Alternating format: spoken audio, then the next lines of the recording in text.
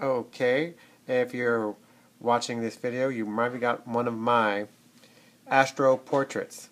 And when you get one of my astro portraits, you're probably looking at it and saying, what am I looking at? So basically you're looking at a birth chart that I will do a portrait of. And to explain the elements of that chart and the way everything is set up, or the portrait, I'm going to do this little video here for you to show you what, basically what you're looking at when you're looking at a birth chart. So if you are here, and this is on a round Earth model, and let's say you're standing right here on Earth, there you are, on the top of the Earth there. Where would be top of the Earth for you, no matter where that is. You're going to have overhead, what you're going to have is the rest of this world here around you, the sky, the atmosphere, underneath the Earth, and around the Earth like that. And so we're going to make this line here the east, let's say, and then this line here ends up being the west. And if you look to the east, this is where the sun will rise, here, and here's where the sun sets, here. And there's you, and this is underneath, this is where the sun shadow is in this part of the world. So when you're looking at a chart, this is basically what you're looking at when you look at a chart. So when they cut up the chart, they cut the chart up in these quadrants of squares, and then over here we cut the chart. It's cut up into, these are how we come up with the houses. So in the birth chart, so we're going to put the 3 parts of each section has 3 parts. And let's say the sun rises over here. Let's say, for instance, you were born, I'm going to say here, let's say you were born at 12 noon.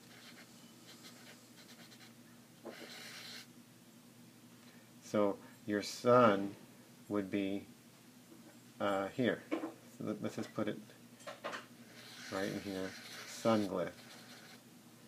That's where your sun would be. And then say the moon at that stage was, let's say the moon was over here when you were born, just below the horizon here on the west. And let's say if you're a Leo, your sun sign would be in Leo, right there. And then next to Leo we have Virgo. And the constellations always roll in this order: Leo, Virgo, then Libra, Scorpio, Sagittarius, Capricorn, Aquarius, Pisces, and then we have Aries down here, and then Taurus, constellation of Taurus, and over here at the sunrise was coming up was the constellation of Gemini, coming up when you were born. And then after Gemini we have Cancer. So when you were born, the sun was in Leo and your moon was in Sagittarius. This is the horizon line here. Underneath, you wouldn't have seen it, already have set. But then again, you might have other planets around that were in different parts. You might have had, Scorpio right above your head, and that's where it would show up on your chart, right above your head with the sun, in line with the sun in Leo. So when you look at your birth chart, you're looking at where you would stand right on top of the Earth, and then these are the sections. Now these become the houses now. and this becomes the you know, everything that's indicative here. This is the first house, second house, third house is on the birth chart now, and this is under the world, under the earth, where you're standing. Fifth house, sixth house, seventh house, eighth house, ninth house, 10th house, 11th house, 12th house. So you have the 12 houses, and this would be your birth chart looking like. So if basically graphically, if you're looking at your birth chart, you look at it as it would be if you were standing on the earth, and here you are looking at 12 noon, and that's where the sun was at 12 noon, and this is where the planet was, Scorpio, excuse me, Mars might be here, and let's say you have Venus there, and you know, you can have Mercury there, and it would be affecting you. You would see these planets would be over in your view, and if you had you know, Saturn down here and Jupiter down here, it'd be out of your view, it'd be on the other side of the world where you are. So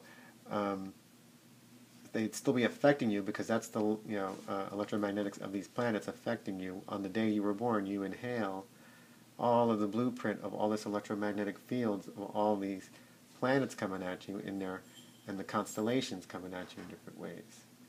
So when you look at your birth sign, you see your sun sign, which would be, in this case, Leo. Your moon sign would be Sagittarius, and then over here you'd have Taurus rising. And that's always the sign, that's constellation that's coming up just over the horizon, or just below it's rising. This here, Gemini, had already risen, so it's above the horizon. But this would be considered a Taurus rising, your rising sign. So you'd be a Sun, Moon, Taurus rising. And so when you look at the astral portrait that we paint for you, you'll see that these things, these elements, these constellations here, are all in the places for your particular birth chart, and the planets would be, and then you can have a sort of graphical portrait of what it was like the day you were born. And that's the first video on explaining that much of what you're seeing when you look at an astral portrait. And there'll be another video that'll go a little more explanation on what we're going to do, talk about more about what each one of these glyphs here mean that you're looking at, and their significance, and the house that they're in has a significance, and the planets that activate those houses.